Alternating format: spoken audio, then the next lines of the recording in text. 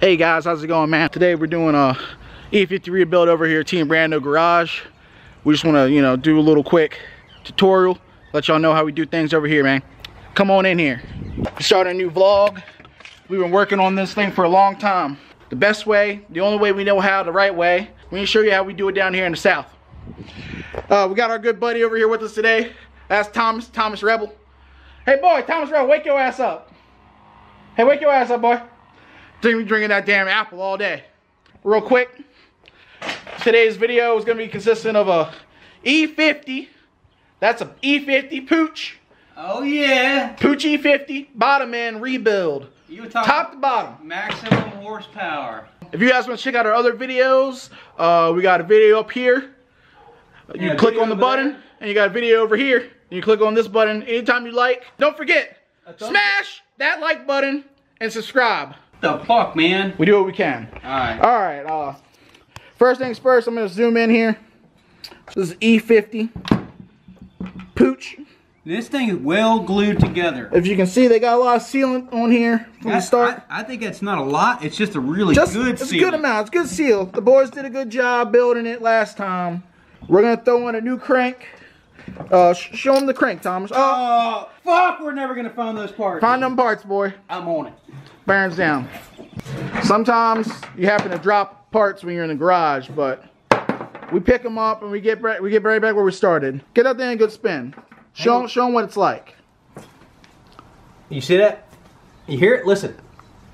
That's what we like. We want someone's got a good wear on it. Remember, the bearings are loosey-goosey. That's not what you want for a moped. This here particular motor we put together with that floor glue. I believe it's called, what's that stuff using construction adhesive? No, we didn't. We're going to use this because this is the better stuff. It's got a little more expansion. That's what we're going with this time. I'm going to give it the little tap. Let it bring in so you can focus, see what we're working with. This was done with construction adhesive because we wanted to have a super strong speed seal when we were racing. But today we're not doing a race rebuild, we're just doing for a customer, so we want to make sure it's good with this expandable foam rebuild. Gonna be fast, gonna be good, gonna be reliable. We're gonna go ahead and get started, so why don't you guys stick around. First we're gonna take these old cases, we're gonna take a little heat, and we're gonna take a little carb spray. We're just gonna lube them up real good, so we can get them open. So we spray it down, real good. Now this is an old school trucking trick that you may not have ever heard of. It's called get it inside of there. We ought to take it outdoors first. And then you take a little flame.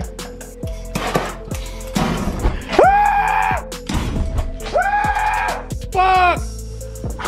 And you spice it up. Get the plastic out the way. You step on that. Step out the little extra flame. We got that. Then you step on a little bit. Clear it out. Not too much. Got a little extra. My daddy used to tell me to do tires that way. Woo!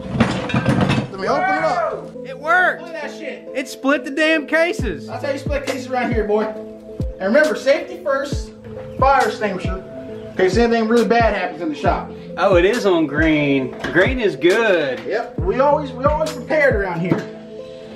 And then, bam, check that out.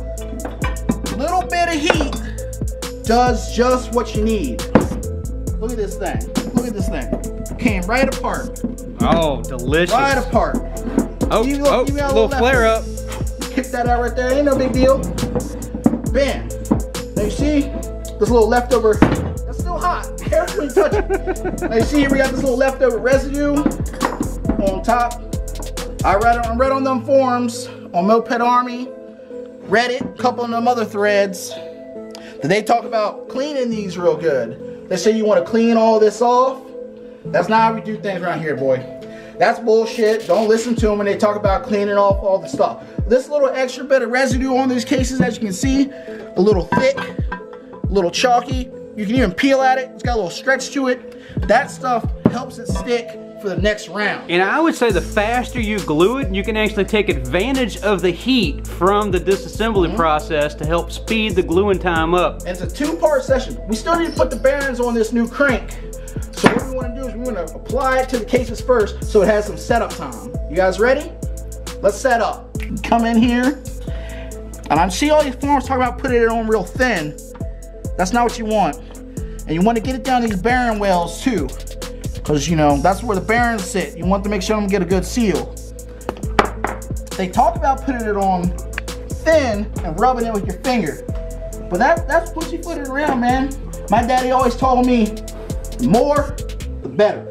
It's like putting a toothpaste on your thing in the morning. You do a little dab, you don't get a good brush. Oh, you put toothpaste on your thing in the morning too? Yeah, you put it on a bunch, you get a real good clean on them teeth, man. Look at this. Look at this. Coming on in here. I don't think that's enough. Now down here in this bearing well, see the bearing well down here? Don't miss it on the inside. Don't miss it on that bearing well on the inside. What happens if you miss it on the inside? It slips. Your bearings spin too quick and they break down too fast. Next thing that's what motorbikes do. Spin too quick, they break down. And then you put some in this part so that when you put in the cylinder, it's locked in place. I know some people talk about drilling holes and doing dowel pins and all sorts of guides. This is all you need right here, I'm telling you. Next part right here is going to be the crank. You see, this is a used one too. We like to get the used ones because they got good play in them. You don't want it to sit too still. You want a good, fast crank, so it's got to have a little bit of play in it. Set this in here right there. We're going to take us one of these here bearings. You can take, for example, from the last one we took out, how they go. This one right here, it's the same side. So we're going to take this bearing right here. And you want to put the seal in here first. With your spring facing on the inside. Does it matter which way the damn seal goes? Personally, I like to do them out. And I just spit it on in there. And I give it a good push. Some people like to heat the bearings and they put the crank in the freezer. Heat, not eat. Heat, you hungry asses. All y'all hungry motherfuckers out there in moped land. That's too much work. Heat, don't eat. You take grade A transmission fluid. You hold it in your hand. You get that thing good and moist. Oh man, that's some good training fluid. Good and moist. You put it right on top of there. You see, it doesn't really want to go, so you got to put a little bit more. So you're going down here, you get yourself the big hammer, not the little hammer. Get yourself the big hammer and get yourself a little driver, some kind of punch of some sort. And you make sure you dip this thing back in all the extra oil you got, tranny. You put it on top, and you put your punch on there, and you just hit it. Ah! Hit it, and it's going.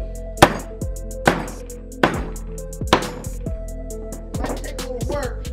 Look at that son of a bitch. Tell me if that ain't on there. Oh, that's on there. I'm gonna give it one more wax to make sure it's good to go. Woo!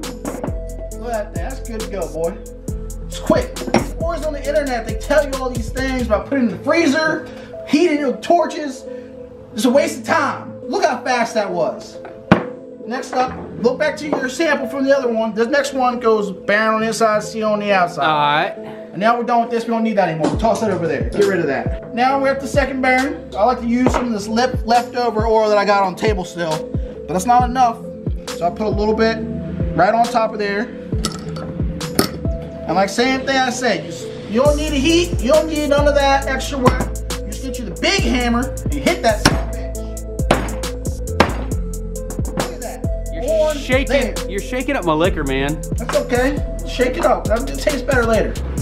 Soak up the rest of that juice from that seal. Smack that on top. And that's a crank the fast way. And now, if you see, from the heat we had left over, all that residue from the sealant we put on, it's been melting and oozing and spreading out. So it's good and ready to go. Now we take that crank we got and we sit it on in here. Make sure I got the right way. Turn it around. Sit it on in here. Good snug. You ever done the set it with a hammer trick? I usually take mine and set it with a hammer real good to make sure the damn. I take the soft hammer. Yeah, not a hard one. Not a hard one. Not the heavy one, but the soft one. And you hit that. Perfect. It's in there. Not gonna move a budge. And you take what we had from last time. This thing was still good to go. The seal. See how the sealant has the little ridges on it and a little bit of this stretchiness still. That's perfect. That's grip. We put a little extra on there just to make sure that nothing wrong is gonna happen with it. You might want to put a little on the main gear too. It helps keep the noise down. Like you said, I put it on this inside bearing. in the juice, because that's on the inside. Yeah, it don't matter on the inside. Into the opening in the but middle. it'll keep it from getting too noisy, Yeah, so you can listen to your tunes. You push that in here like this, and we give it the old soft hammer on the seal too. Nothing's gonna go. Now you got something that might be a little messy. Get you a rag. This one's got some metal bits in it from cleaning up, but that's fine. You take that other half of the case right there we got. Bring it together. So let's flip to the light side. Let's bring it over here to the light. You see when you push this thing together, how you get all this squish? That's what we call squish in moped. You take that squish, you smear it right around the outside, real wide. Real wide. That's how you get a good seal on these bikes. No air leaks. You don't want to see any cracks, any crevices. And I bring it around here, and I do the same thing around the seal, around all these openings. I smear it. Say it with me now. Look me in the face. Smear it. Smear it. But you didn't look at me in the eye when you did that. Come on, boy. Smear it. Smear it. Smear it. And get a nice spread, real wide, all the way around here. And this is a little pro tip: you want to go fast with no air leaks. You don't want to see none of them openings. Remember, Team Rando taught you first. Team Rando Bills, #1 on the internet.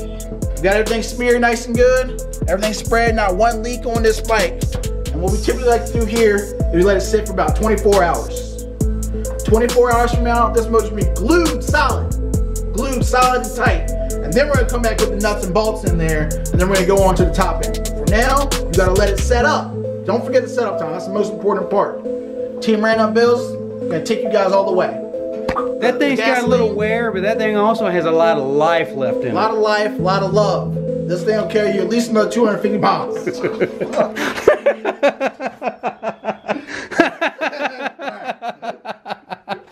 Damn, I ain't showered in like a week.